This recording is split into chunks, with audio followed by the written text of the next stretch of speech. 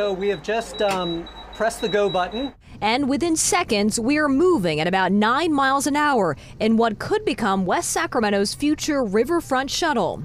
Just trying to create lots of choices for all kinds of needs and weather conditions for folks to get around. If you look around, you'll notice the shuttle's missing a steering wheel and driver. Hands off. Hands free. Hands off. I'm just here to make sure nothing goes wrong. It's meant to carry people short distances, a couple miles, probably max, and along a fixed route. That route is being proposed along 3rd and Riverfront Streets, connecting places like Raley Field with restaurants like Burgers and Brew. We get a lot of people that go down to Raley Field for the River Cats games, and anything to get people down a little bit further this way is great by me.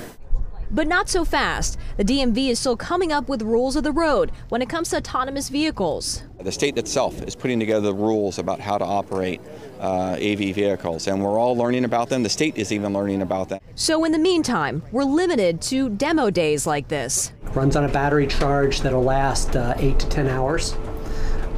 It's air conditioned, it's got all the amenities. And getting a glimpse into the future of transportation, which some West Sac residents can't wait to try out. As soon as I get a chance, I will, yeah. When you think of driverless, you're probably thinking safety. So I'm going to put this shuttle to the test. When I walk right in front of this shuttle, it should come to a complete stop because there are sensors in front of this vehicle that detects if something or someone is in its path.